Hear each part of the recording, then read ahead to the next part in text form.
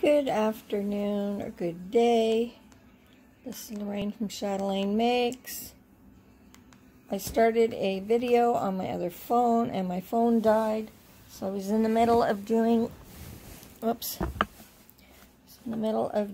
a corner to corner dishcloth knitted. This is just garter, so I will talk you through this, tell you what I did. So I start with 3 stitches,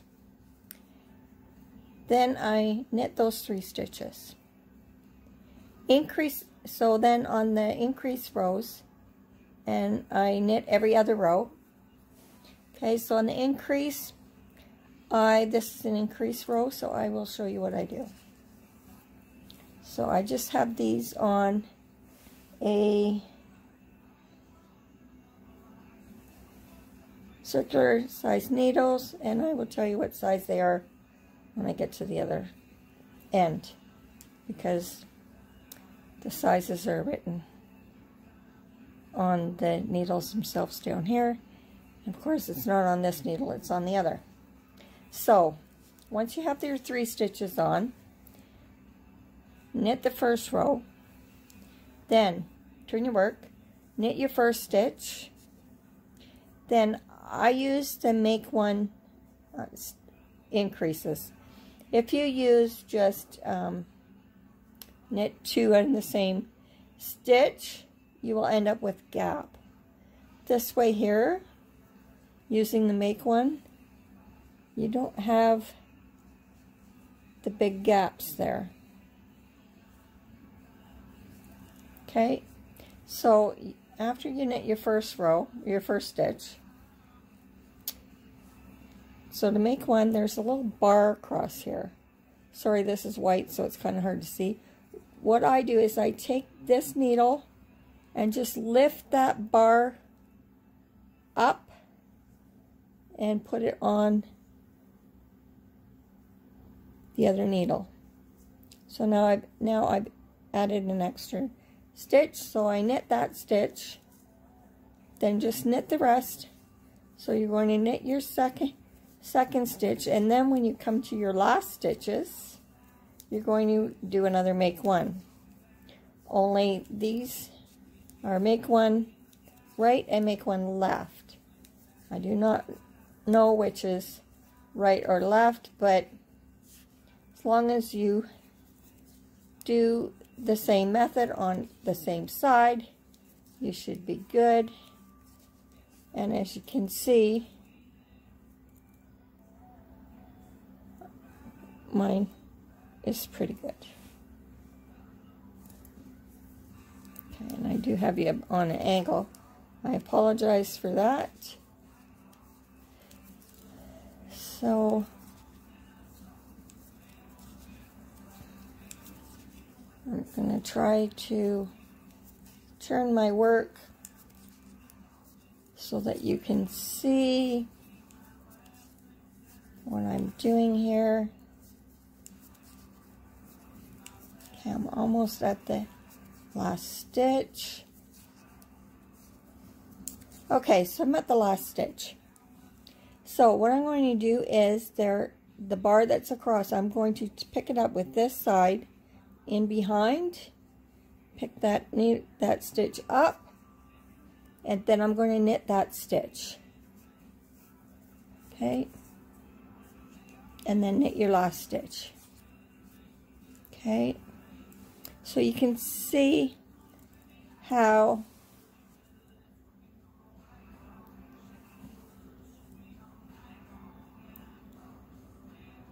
it's going to form a square. So what I've done is on my increase rows, I added stitch marker. What I do with my stitch marker is I add a second stitch marker, and then I put it on my work. The reason why I do that is so that it doesn't slip through to the other side, which I've had happen before, so that you know that this is your right side and you'll always be increasing on this side. Okay, so what you want to do is you want to continue. So on your increase side, you do the increase one, so you knit one and then you increase. Knit to the end of the row, and when you get to the last stitch, you make another stitch, so you increase again. On the opposite side, so which I have designated as my wrong side, you just knit that row. This is done in the garter stitch, so every row is knitted. You can also do this in the stockinette stitch, so that you will have the knitted on the one side, and then your other side will look like this. So the your knit side will be different and smoother than this side here. And I will pause this and I will go and show you the difference, because I did do a hand towel in this crochet cotton, and I will pause this and go and get it and show you. Okay, so I'll show you the difference. So this is what the stockinette stitch looks like. So this is your right side, this is your wrong side. Okay, so you can still do this corner to corner in using the stockinette stitch, so you have a nice smooth textured cloth, or you can knit every row and have it textured. So you can also do this for washcloths, for washing your face, your hands, or a dishcloth. So I will continue. I'll show you how I do my make one on my one more time, and then I'm going to continue increasing in this manner till I think that my washcloth is wide enough, and that would be from one corner to the other. Then we're going to start to decrease, and we decrease all the way down to our 3 stitches again. Then you'll just finish off you'll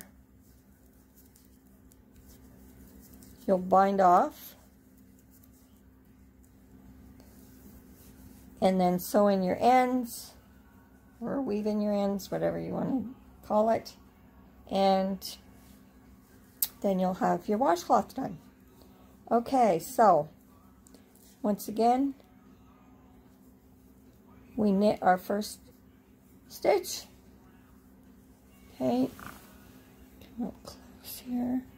So we take this needle in front of our bar that's across, pick up that bar, put it on our needle, and then we're going to knit. Okay, so then we're going to knit to the end, and we're going to make our other stitch. Okay, so I do hope this helps. Antoinette wanted to from 2OG Hookin and Stitchin Island Style. I will put her link to her channel in the description box below. She wanted to see how I do my corner to corner in the knit, and I hope this helps. I do not have a setup for tutorials to do like an overhead. I'm hoping to get a different tripod where I can do the overheads, because Honestly, for myself, I think the overhead's much better, but I do not have one, so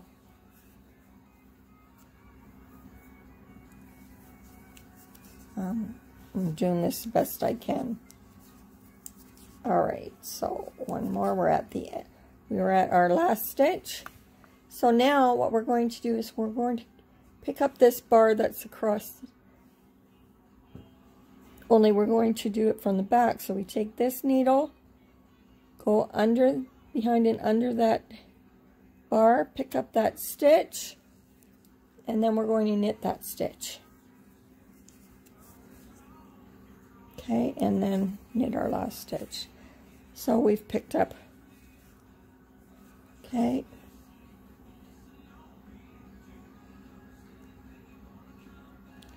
so this is what our increased side looks like.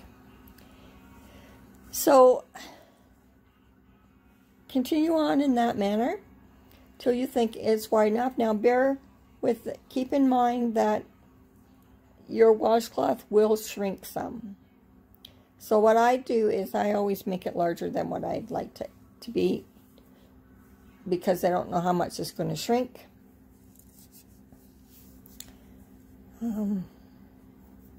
So I do wash it in cold water, wash my cloths in cold water, but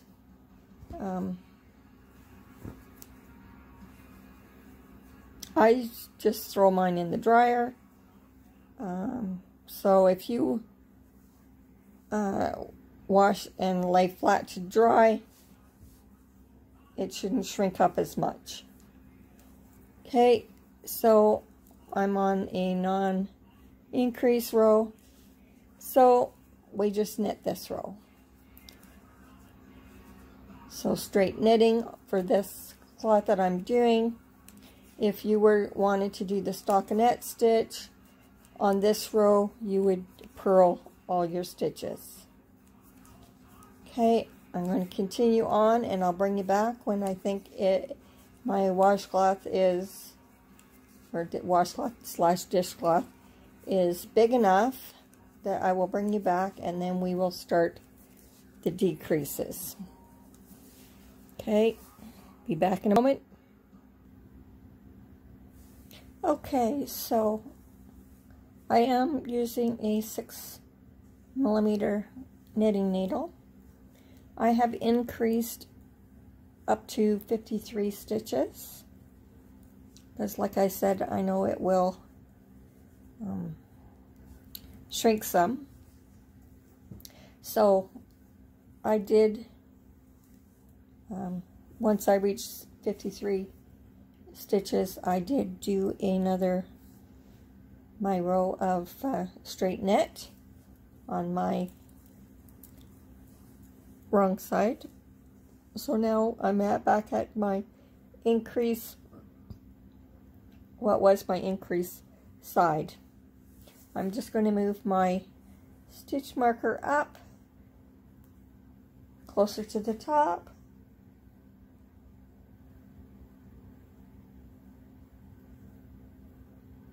Okay, so now it's time to decrease.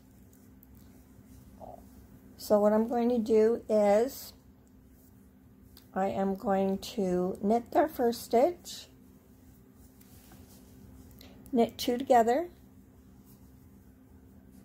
So you can decrease by knitting 2 together, or slip 1, knit 1, pass 1 over, and I think that's what I'll do on this side. So I'll slip that second stitch off onto my other needle, knit the third stitch, then pass the second stitch up over the third stitch, knit to the last 3 stitches. Okay, so just straight knit,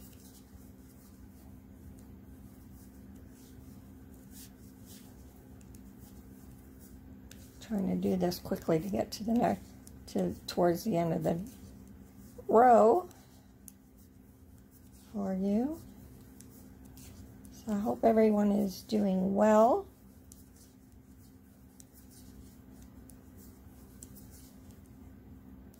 It is kind of an early fall day here because it's nice. We plan on having a barbecue for supper today. Barbecuing some ribs. So I hope you are having a nice day where you're at.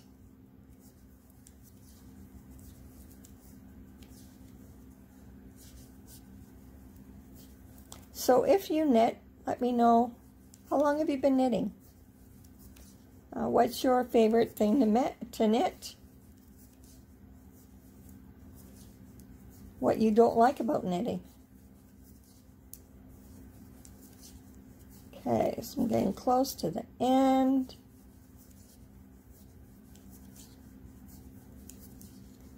Okay, so I have 3 stitches left, so I'm going to knit 2 together on this end and knit the last stitch. Okay, so once again we knit our alternating row.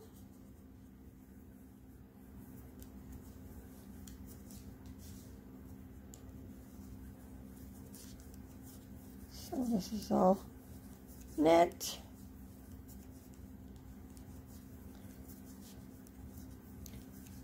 So yesterday I was downstairs. We live in a condo on the top floor. We have storage room down in our parkade. So yesterday I went down there. I was looking for some crocheted ornaments that I made. I plan on sending one to Crystal from Bag O Day for her 12-foot tree in her new home. And I did not exactly find what I was looking for, but I brought up 2 great big totes, Rubbermaid totes of plushies that I made, or stuffies. I think they're both got stuffies in them, that I crocheted. And I plan on putting some of those up for sale. And I will do a video and show you what I have made in the past that's in those totes. Okay, so I'm at the end of this row, my non-decreasing row now, what used to be our increase row. Okay, so now I'm at the decrease row. You can see I have my stitch marker here. So once again, we are going to knit our first stitch. Okay, slip the next stitch onto the needle, knit the 3rd stitch, pick up and pass that 2nd stitch up over the 3rd, knit to the last 3 stitches.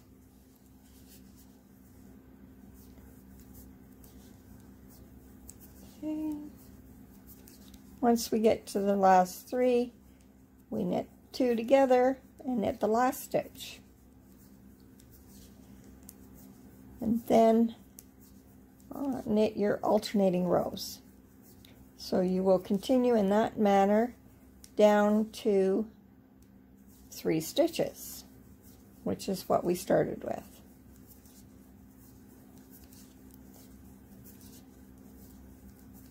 And then I will continue on with my decreasing and bring you back when I get closer to the 3 stitches. I'll probably bring it back at 5 stitches. Let me bring you back before that to show you that we have the shaping of our dishcloth. So, the one thing I don't like about these bamboo needles is that your work does not slide off the needles as easily as with stainless steel. Okay, so I'm at the end of this decreasing row, so I'm going to knit 2 together and then knit my last stitch. Okay, so I'll bring you back at 5 stitches, and or when I get probably midway, and show you the shaping. Okay, so I'm just going to show you here. So this is where I started. I'll get my arm out of the way. Okay, so you can see here it has started to go the other way. So if you turn it,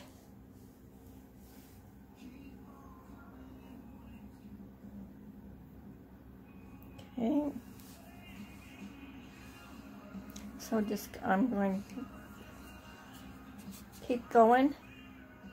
I still have quite a few stitches on there, and I'll bring you back when I'm closer to finishing. Sorry for bumping. Okay, so I'm back here.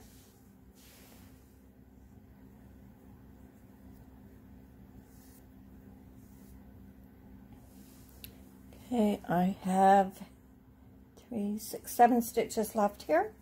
I am on a decrease row.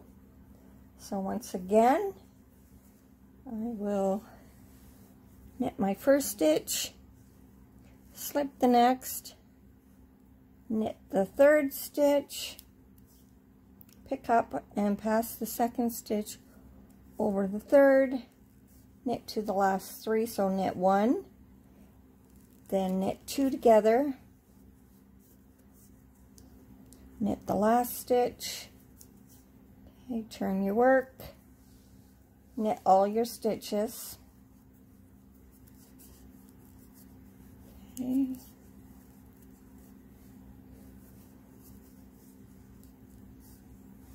so I will be redoing or doing another tutorial once I get a tripod where I can set up and have an overview to help out. So now I'm at 5 stitches back on my decrease row. So what I want to do is I want to knit the first stitch, knit 2 together, nope, pardon me, knit 1 or slip 1, pass or knit, oh my goodness, can't talk, knit your first stitch, slip the next, knit 1, pass the first stitch, the second stitch over the third. Now I have 2 left. I haven't done this for a while, but I believe I knit those 2 together. Okay, which gives us 3 stitches. I'm going to knit those, turn my work and knit those 3 stitches together, or knit those 3 stitches. So 1, 2, 3. I'm going to turn my work again, so then I'm back on a decrease row, and now I am going to bind off.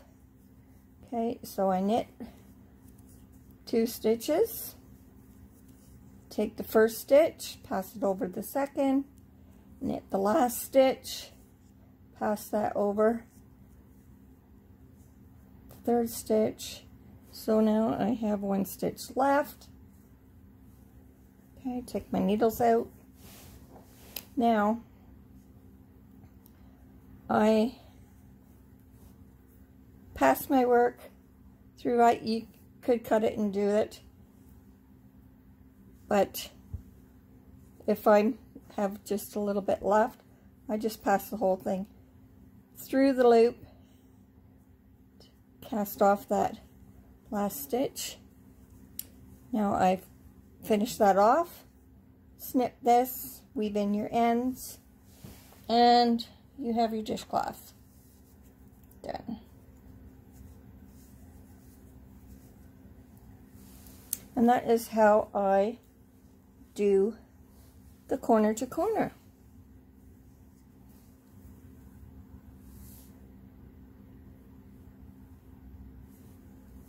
So, I hope this has been helpful to you, and please check out my previous video to help out Charlene from Charlene's Crochet Corner.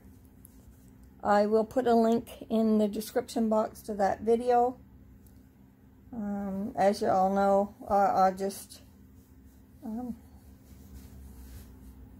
let you watch it and hear about Charlene and why she needs our help. Okay, and like I said, I do my washcloths larger, so because of the shrinkage. So what I've used is the Yarn Inspirations. This is backwards, I don't know how to fix it. Yarn Inspirations Burnett Handicrafter cotton. It is, okay, 100% cotton. It's 12 ounce skein, 340 grams, and 573 yards. So number 4, they recommend a 4.5 millimeter knit needles and a 5 millimeter crochet hook. So I just happen to do mine in a 6 millimeter because that's what I had close by. So totally up to you. You can do it with any size needles that you'd like, that you feel comfortable with. And of course, if you do the same number, I did up to, what did I do? 53 across, 53 stitches, knit 1 row, and then I started to decrease. So you can see here, so my decrease, knit the 2 rows even, and then, or even number of stitches, and then I started my decrease. So if you use a smaller needle, size needle, I believe you will have smaller cloth if you do the 53 stitches.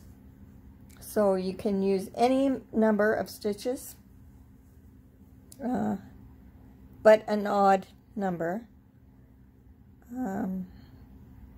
I don't know if it would work out if you did even numbers. I've always used odd numbers.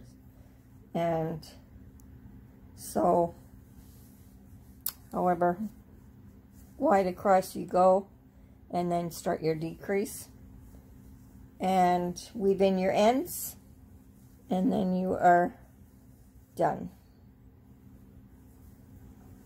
So if you were to do this in the stockinette stitch, it would be fairly easy to do that way, because the fact that you